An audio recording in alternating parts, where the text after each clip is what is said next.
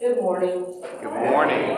The last time I waited till 11:05, y'all got impatient with me. It's 11:04. Welcome, everybody. I'm so glad to see you. I miss the ones I don't see. But we're here together to worship, and I've got a couple of announcements. Excuse me. On February 24th, the conference is holding a community action poverty simulation. And it'll be at Birmingham First, downtown. And it's a very interesting event to go to. And if you have any specific questions, you can ask Emily. She's on the ministry with the 14 who are hosting the event. There's no charge, and I would recommend it to you.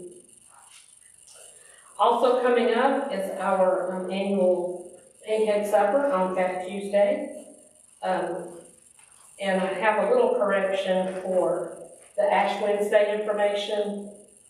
Below that, Emily will be at the church 7:30 to 8 a.m. and 6:30 to 7 p.m.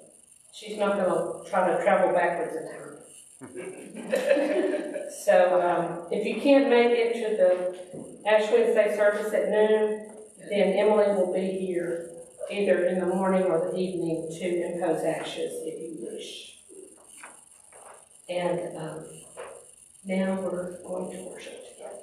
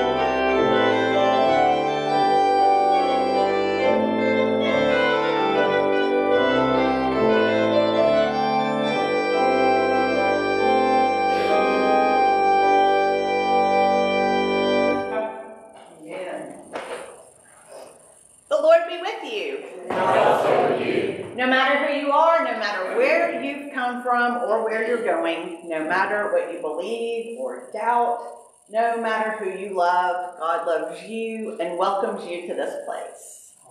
Amen.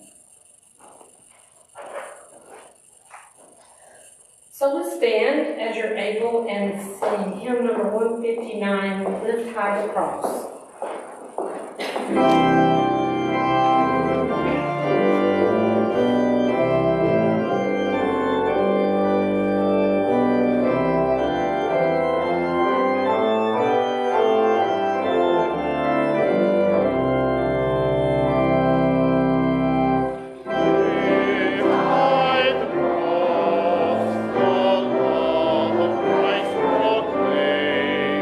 Till all the world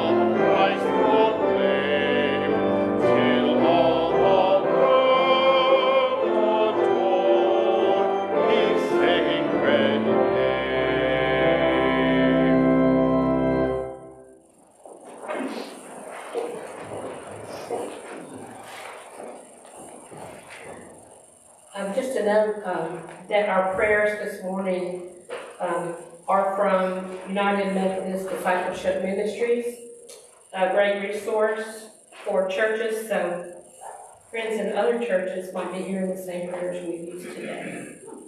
Will you pray with me? God of power and might, you sent prophets to your people, calling us back to your covenant and teaching us your ways. In the fullness of time, you sent your Son Jesus, teaching with such authority that our eyes were opened to see your ways anew. Open our hearts and minds that we may understand and proclaim your teachings for all to hear. In Jesus' name we pray. Amen.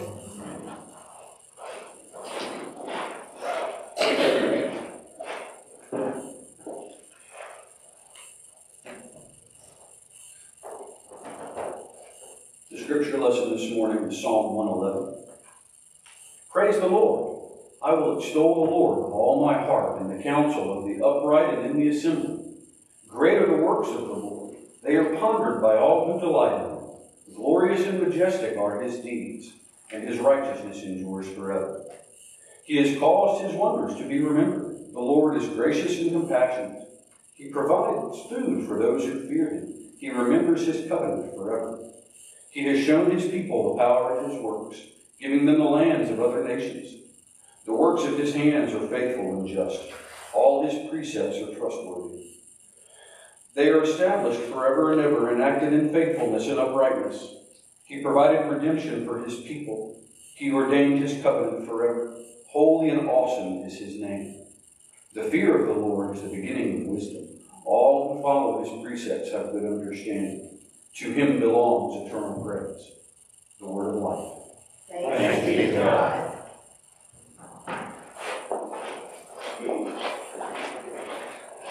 In our prayers today, I want to lift up Mac Jolly, who's not a member but a friend of our church.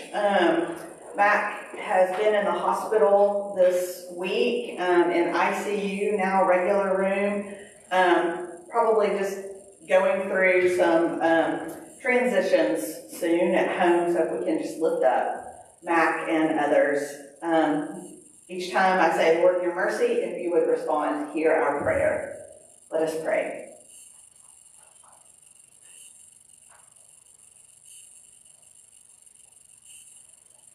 Gracious and great God, you who love us more than we can imagine, we bring you our joys and thanksgivings, our heartaches and our sorrows. We do continue to bring before you the people in Ukraine and Gaza and in places that are literally being blown apart. Towns, homes, and lives. Lord, in your mercy, hear our prayers. We continue to lift up our community in Alabama and Birmingham, the injustices we allow, the violence that happens, the need for unconditional love, mercy, and redemption. Lord, in your mercy, hear our prayers. We lift up Mac and other friends who need your physical healing, and those of us who need other modes of healing in our lives. Lord, in your mercy, hear our prayers.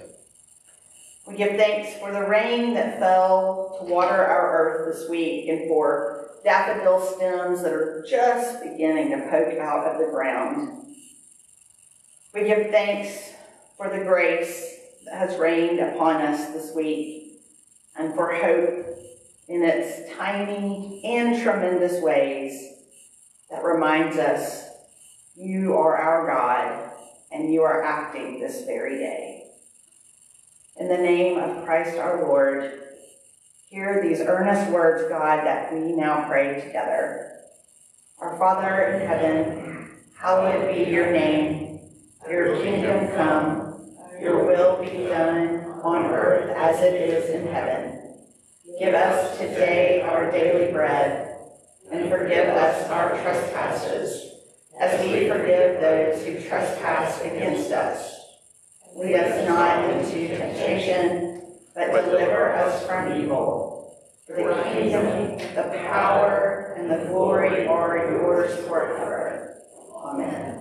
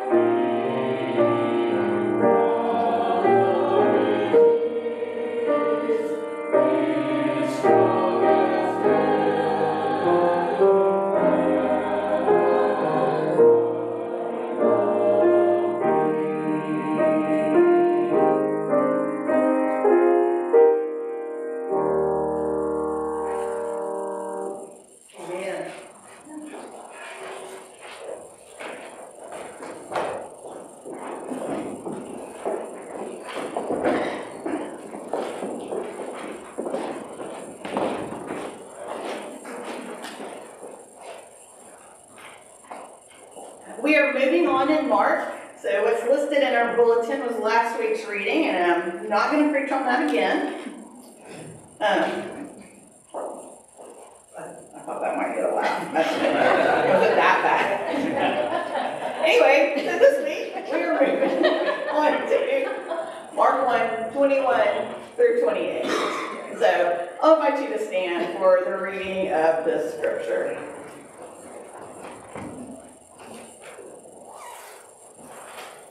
They, Jesus and the disciples, went to Capernaum. And when the Sabbath came, Jesus went into the synagogue and began to teach.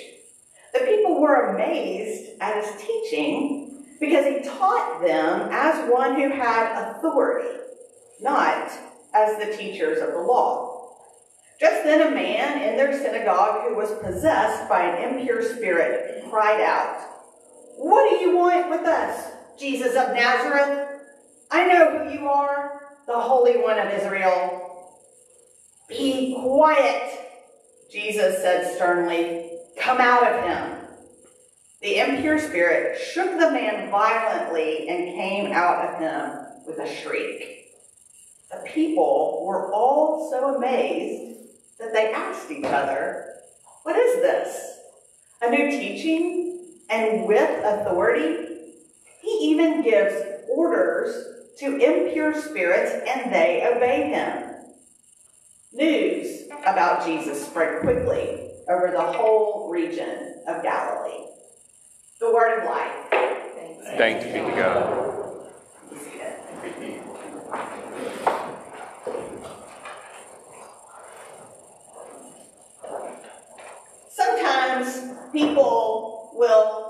stumble across a quote from a book or a movie or a TV show, whatever, and it will stick with them for some reason. And when this happens to many people, then it kind of becomes like a thing in the culture of society. It's one of those quotes that we repeat over and over again.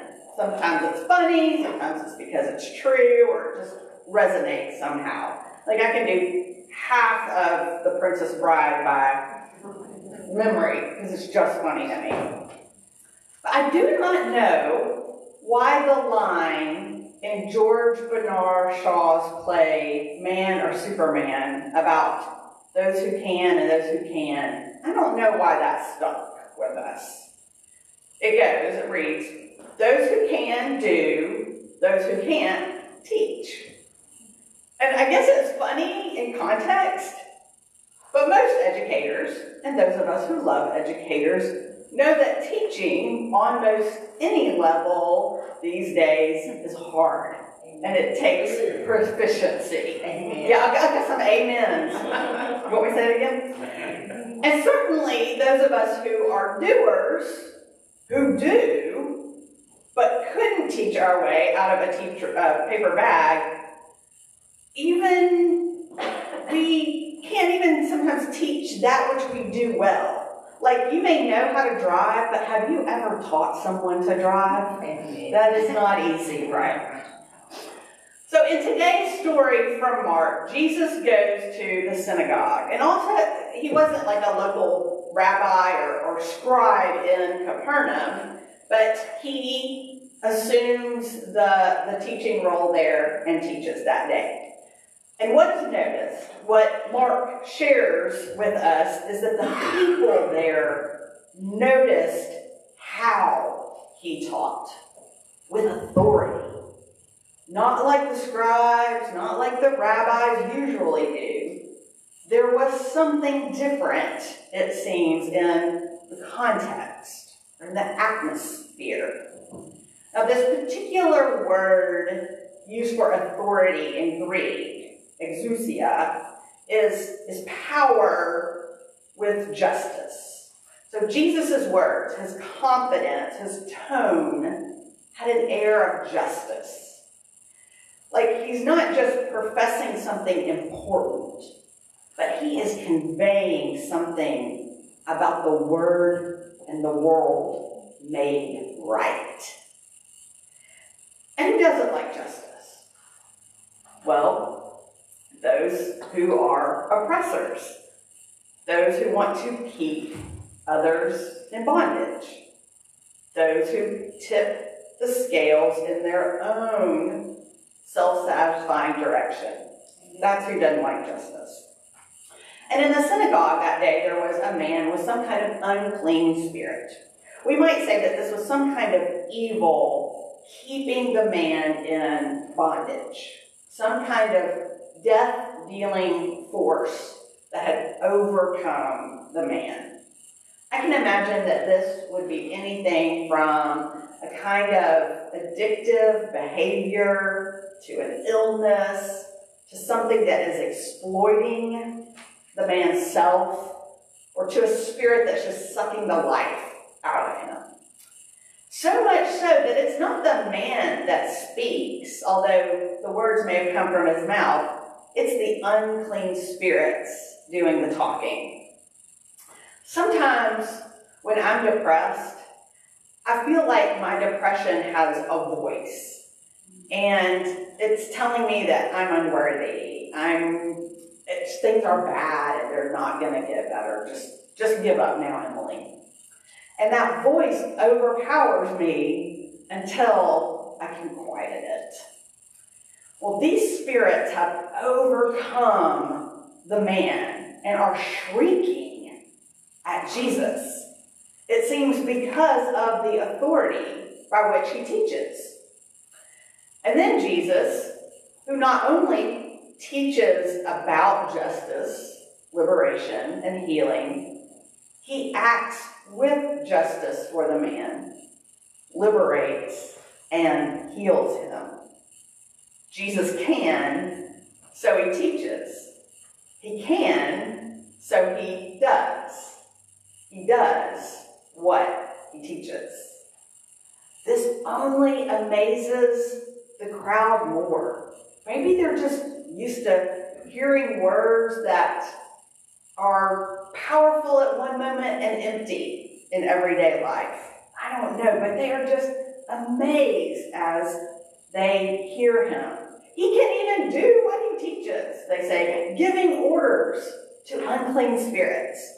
He can free us from that which seems to have an overcoming, death-dealing control of us.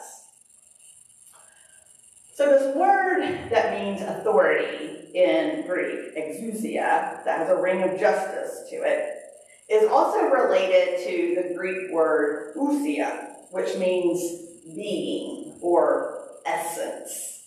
And it's a word that is used in the Nicene Creed. That's a creed that we don't say very often here, but it was one of the first creeds and one of the defining creeds of Christianity in the ancient church. And the line with the word ousia reads, "And in one Lord, I believe in one Lord Jesus Christ, the Son of God, the begotten of God the Father, the only begotten, that is of the substance, ousia, of the Father. God of God, light of light, true God of true God, begotten, not made, of the very same nature, ousia, of the Father, by whom all things came into being, in heaven and on earth, visible and invisible." So that's a little repetitive, but they were kind of fighting for this, that God, the Father, the Creator, the first person of the Trinity, if you will, was the same being essence as Jesus, the Logos, the Word, the Incarnation, the same essence. And this is probably also something that the people that are there that day sense as they listen to Jesus' teaching and action. The authority is coming from who he is thoroughly, down deep inside. He doesn't just teach, he does because he is love that liberates and heals. And when he teaches, he is teaching about who God is, the one who liberates and heals. This is who Jesus is. It is his teaching. It is what he does in us, through us, and for us. And it can be who the church is too, as the body of Christ, if we share his essence. If we claim his authority. Not just play church, not just go through motions, but really imagine, recognize ourselves as those who have been given authority, the power with justice to liberate and heal those death-dealing forces in our world. Or let's pare that down. The world seems sometimes too overcoming and unruly. What about the evil that's taken hold of the people in our communities? So maybe that's food injustice, for instance. And we are using the authority of God to increase accessibility for some while building support and relationships. There are co-ops and Woodlawn Community Table. Are there further ways that we could be the hands and feet of liberation from hunger and different kinds of hunger, different things that people are starving for? Are there other forces of bondage in our community that we should be speaking to, silencing the shrieks of, so that the oppressed have a voice and can gain freedom from the evil that's keeping them captive. For as our communion liturgy says, Jesus gave birth to the church and delivered us from slavery to sin and death. So in response to this story, these are some questions for us. How do we recognize Jesus' authority in our own lives?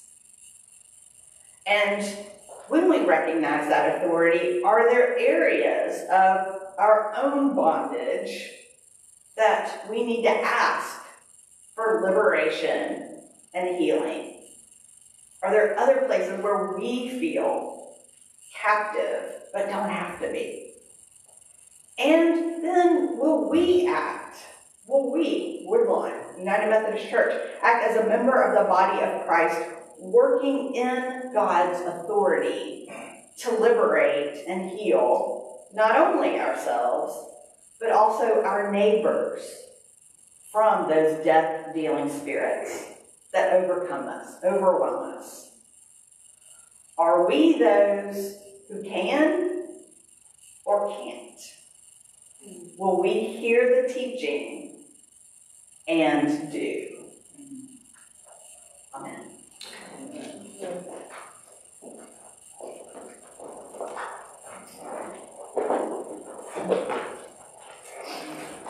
For hymn of response, number 389, Freely Free. I invite you to stand.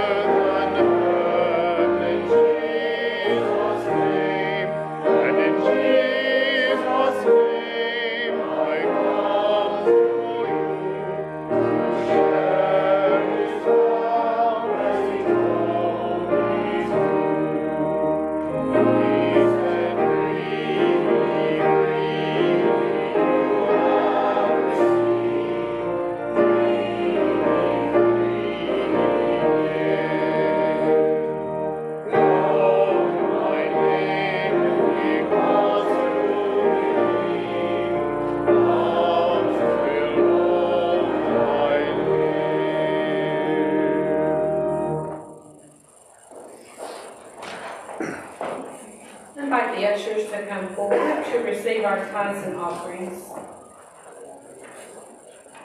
And ask you to bow your heads and pray with me. God of justice, mercy, and compassion, we bring our tithes and offerings to your altar and pray that will be used to make your amazing love known to all. Then most often we leave and return to our weekday lives, expecting someone else to make that happen. Remind us that your prophets, your leaders, your missionaries were called and raised up from among the people. Help us to open our lives and our minds to the possibility that we might be the ones you would call and send. We pray this in the name of Christ, our teacher and our Redeemer. Amen. Amen.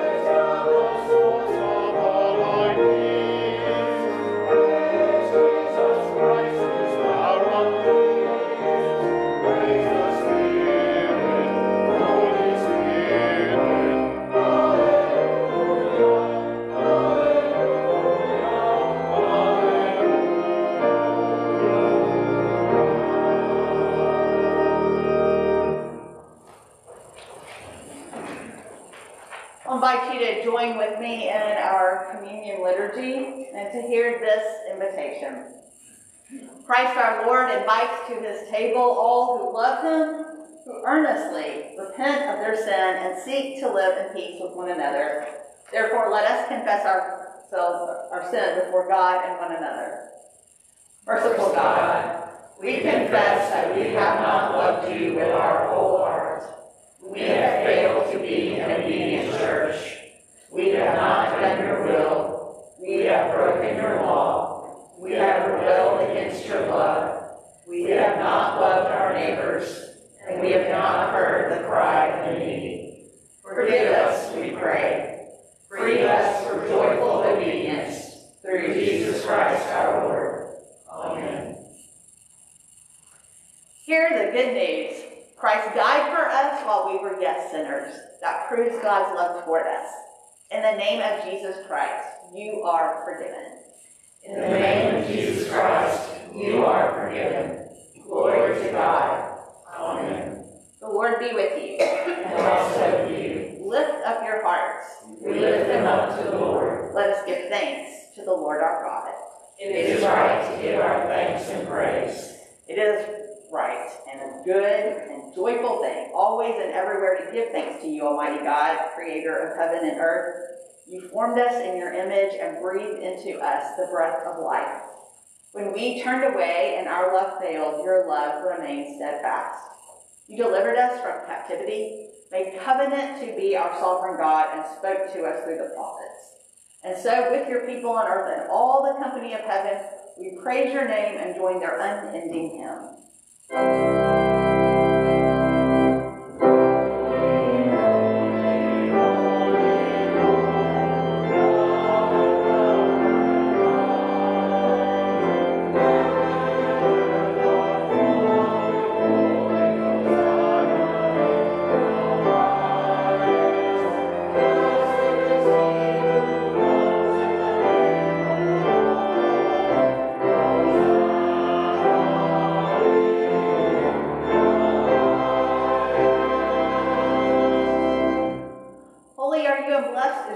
Jesus Christ. Your Spirit anointed him to preach the good news to the poor, to proclaim release of the captives and recovering of sight to the blind, to set at liberty those who are oppressed, and to announce that the time had come when he would save your people. He healed the sick, fed the hungry, and ate with sinners.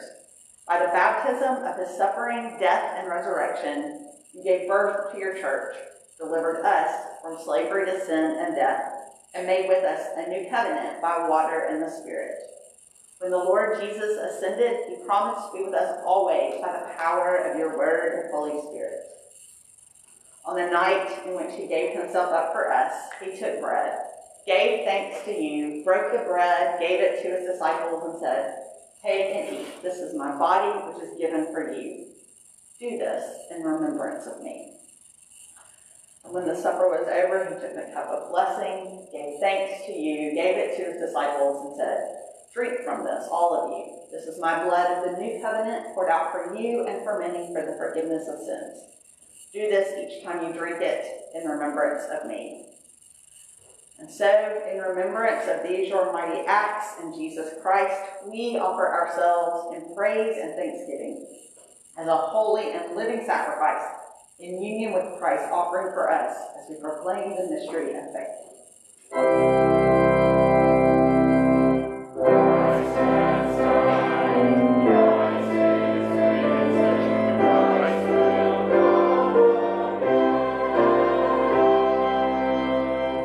Pour out your Holy Spirit on us gathered here and on these gifts of bread and wine. Make them be for us the body and blood of Christ, that we may be for the world the body of Christ, redeemed by his blood. By your Spirit, make us one with Christ, one with each other, and one in ministry to all the world, until Christ comes in final victory and we feast at his heavenly banquet. Through your Son, Jesus Christ, with the Holy Spirit and your holy church, all honor and glory is yours, Almighty God, now and forever.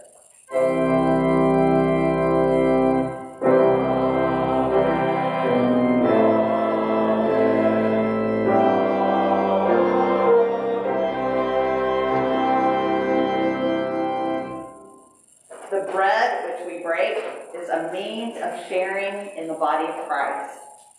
And the cup over which we give thanks is a means of sharing in the blood of Christ.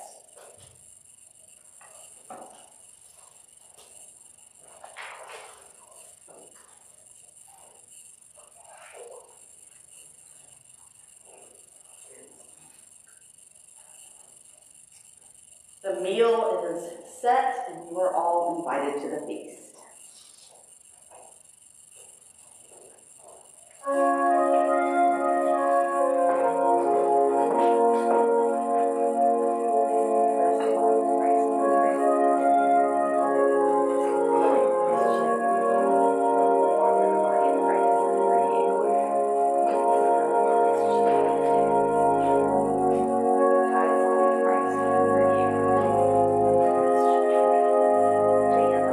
Christ.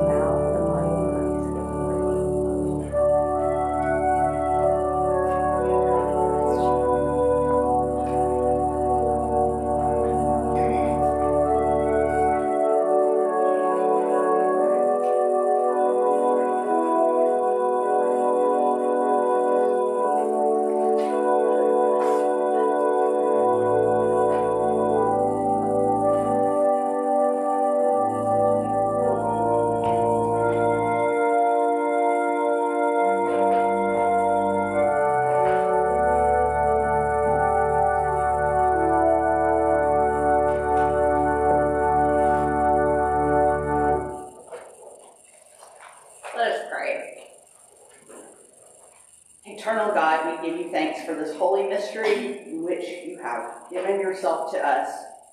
Grant that we may go into the world in the strength of your Spirit and with your authority to give ourselves for others in the name of Jesus Christ our Lord. Amen. Our hymn is number 463, Lord, Speak to Me. You're invited to stand in body or in spirit as we sing together.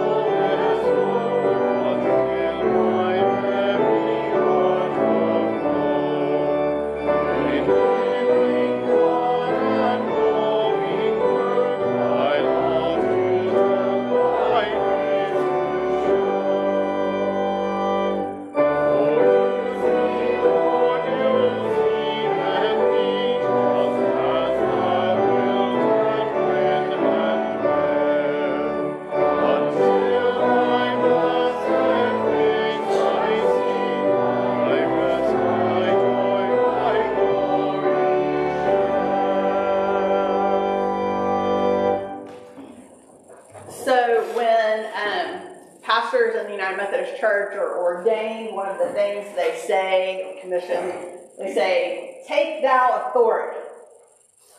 And I don't think that's just a pastor, professional minister thing. I think that is like what the church should receive, hear, receive, and do. So take thou authority to liberate and to heal the world. And as we go, let us know that God, our Creator, Redeemer, and Sustainer walks with us.